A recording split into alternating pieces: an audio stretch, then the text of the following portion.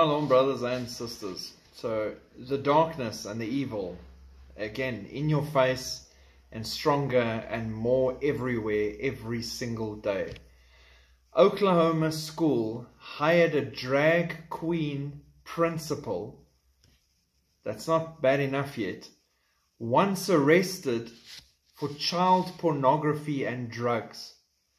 Now, I don't care who you are or what you believe. Just sit back for 2 seconds and think about that statement on its own.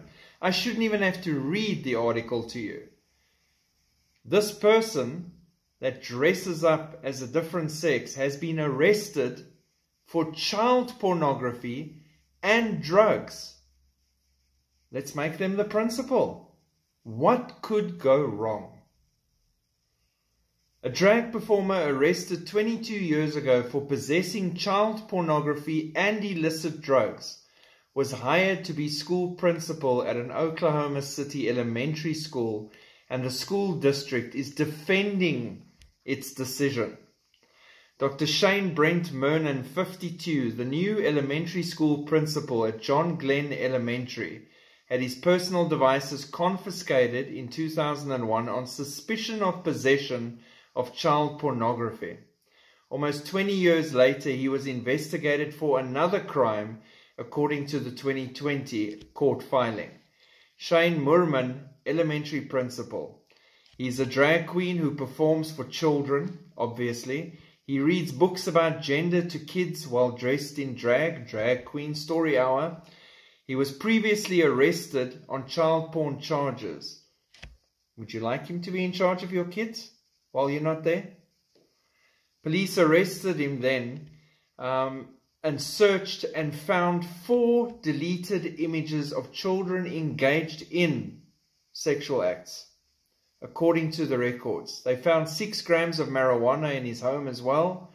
And at the time, he was a 5th grade teacher at Will Rogers Elementary School.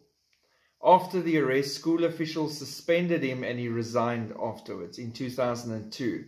From there, some unexplainable legal wrangling began, because evil will look after evil, in which Payne County Special Judge ruled that prosecutors had not proven that he possessed child pornography, claiming it could not be definitively proven that the children in the photos were underage. And so charges were dropped. And here he is. He didn't go become a mechanic.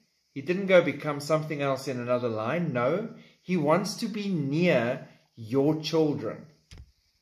Sick, evil, and twisted. And why I keep saying on this channel, you need to protect your children, because the onslaught of evil is so large at the moment on the youth and on the young. They're trying to twist their minds. They're trying to sexualize them. They're trying to confuse them. They're trying to keep them away from the light that is Jesus Christ. And they are ultimately trying to destroy them. That is the aim of darkness. And what stands between that and them is us standing right there to stop that. God bless. Pray for the kids and their protection. And keep looking up. Shalom.